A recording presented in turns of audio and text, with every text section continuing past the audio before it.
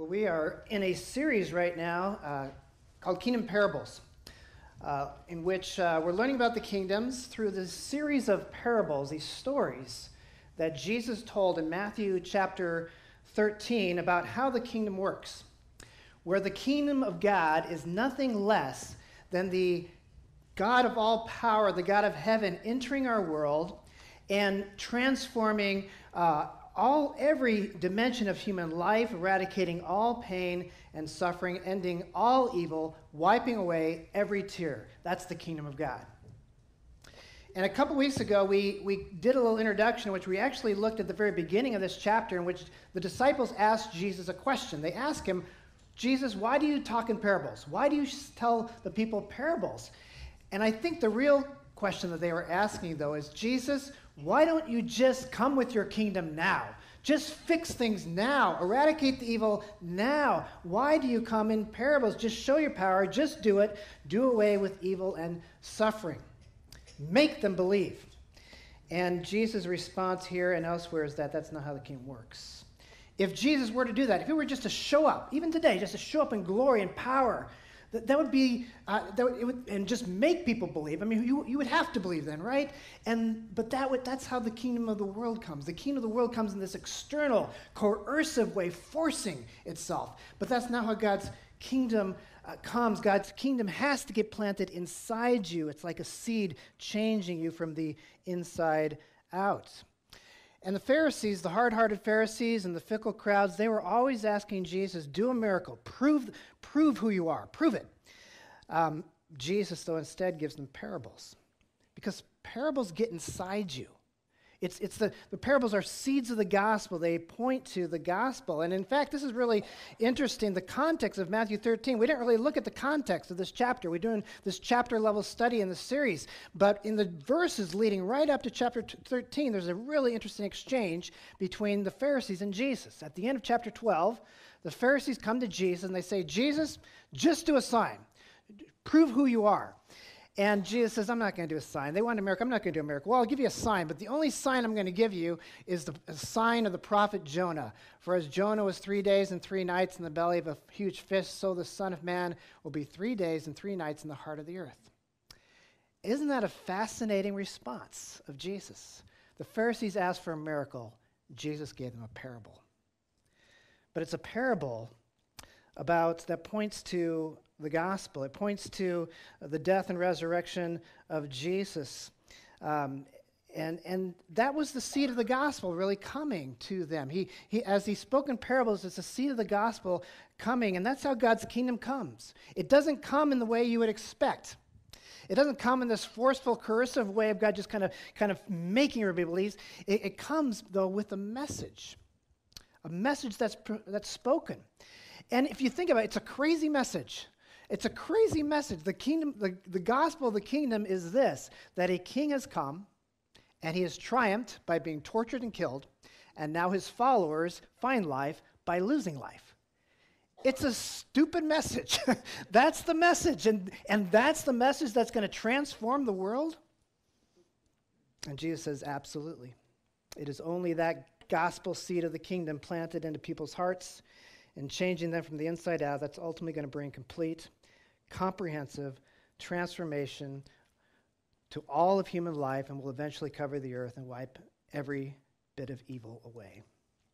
And it kind of makes me think of what Paul talks about in 1 Corinthians chapter 1 and 2. He talks about the power of God. But what is the power of God? Is it miracles? No, it's the gospel. Listen to what Paul says in 1 Corinthians 1, 18 to 25. He says, for the message of the cross is foolishness to those who are perishing, but to us who are being saved, it is the power of God. Jews demand signs and Greeks look for wisdom, but we preach Christ crucified, a stumbling block to Jews and foolishness to Gentiles. But to those whom God has called, both Jews and Greeks, Christ, the power of God and the wisdom of God. And then he continues in chapter 2, he says, and so it was with me, brothers and sisters, when I came to you, I did not come with eloquence or human wisdom as I proclaimed to you the testimony about God. For I resolved to know nothing while I was with you except Jesus Christ and him crucified. I came to you in weakness, in great fear and trembling. My message and my preaching were not with wise and persuasive words, but with a demonstration of the Spirit's power, so that your faith might not rest on human wisdom, but on God's power. What power? What's the power he's talking about? Did he come in? I used to think that meant he came in just in miracles, the Spirit's power, maybe, but I think it's more talking about the gospel. What does he say in Romans chapter 1? What is the power of God? I'm not ashamed of the gospel, for it is the power of God for salvation to everyone who believes. That's the power. It's the power of the seed. And so it's a different kind of kingdom with a different kind of power, and it comes in a different kind of way than the kingdoms of this world. And this was something the Pharisees did not get. The hard Pharisees, they thought that the kingdom was going to come. The Pharisees were the religious leaders of the day, of Jesus' day, and they thought the kingdom was going to come as in this external thing that was going to he was going to coerce, he was going to force everybody to be really good religious Jews.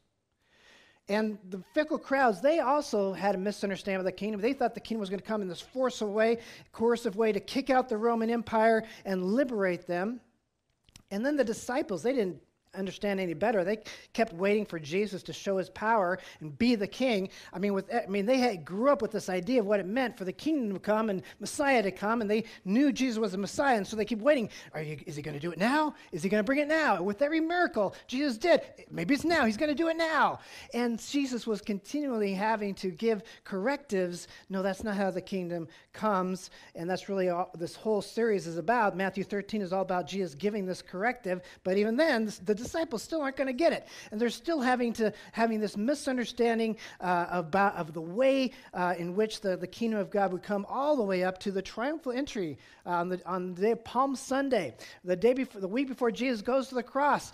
Jesus is welcomed into the city of Jerusalem with crowds hailing him King of the Jews, and the disciples, I'm sure, were thinking, this is it. Finally, he's coming. This is what we've been waiting for. And it's exactly how we pictured it, except for the donkey. I don't get the donkey, but everything else is exactly spot on to how we pictured it. But then Jesus, again, has to disappoint them for a day or two later, maybe even the same day. Some Greeks come and they want to speak to Jesus.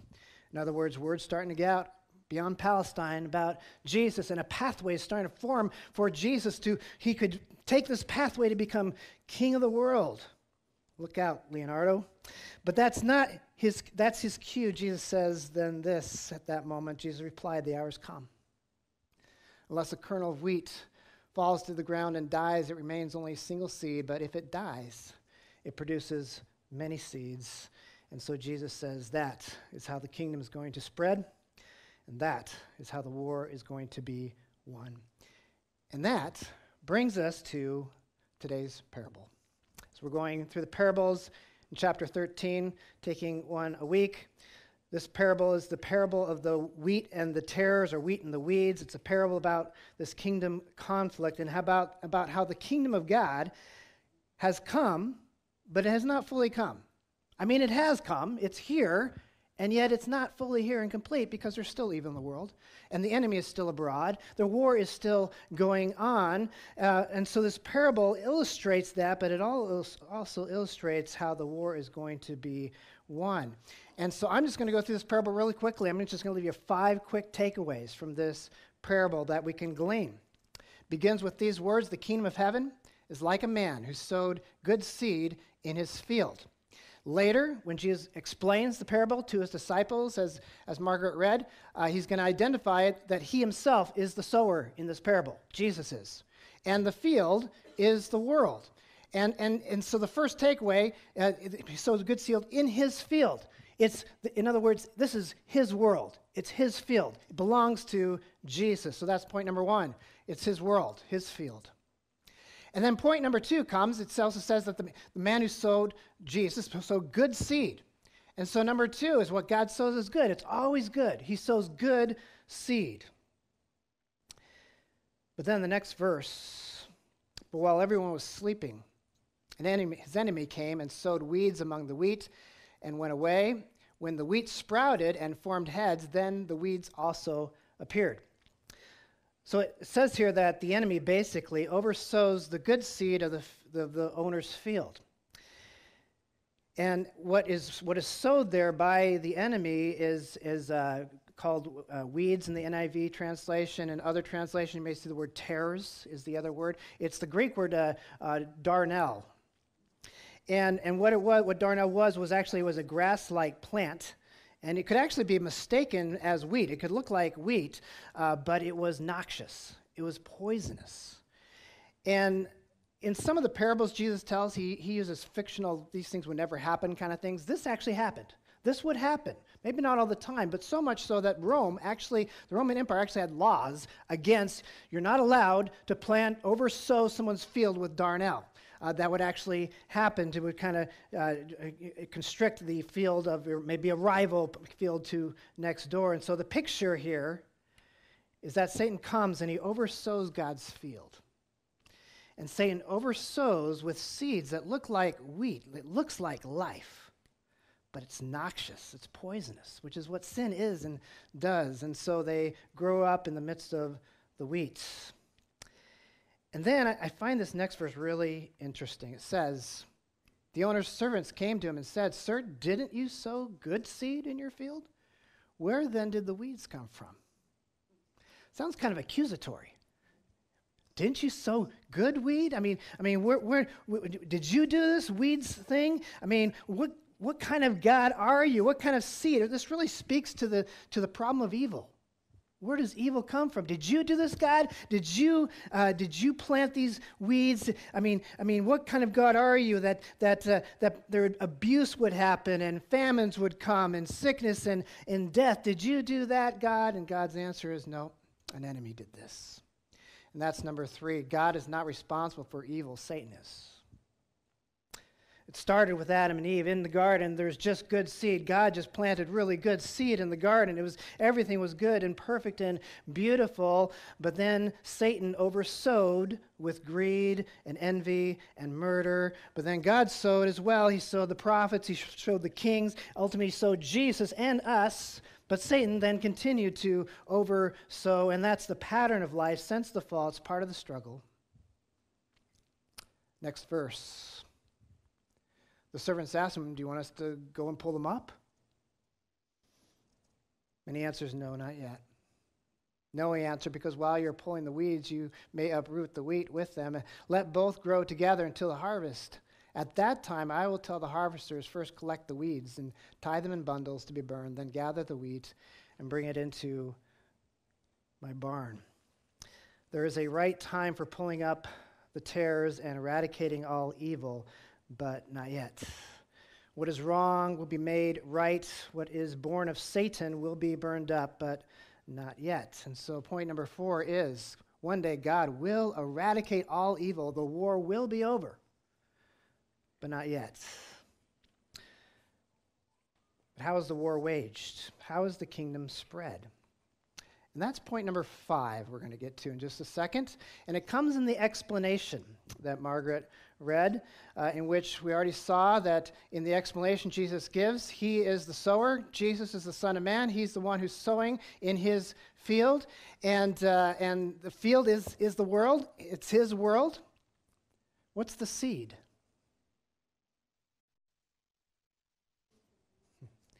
You know, a couple weeks ago, we looked at, or actually last week, we looked at the parable of the sower. In the parable of the sower, the seed was the word of the kingdom. It was the gospel being planted in people's hearts, transforming them inside out. But here, the good seed is you.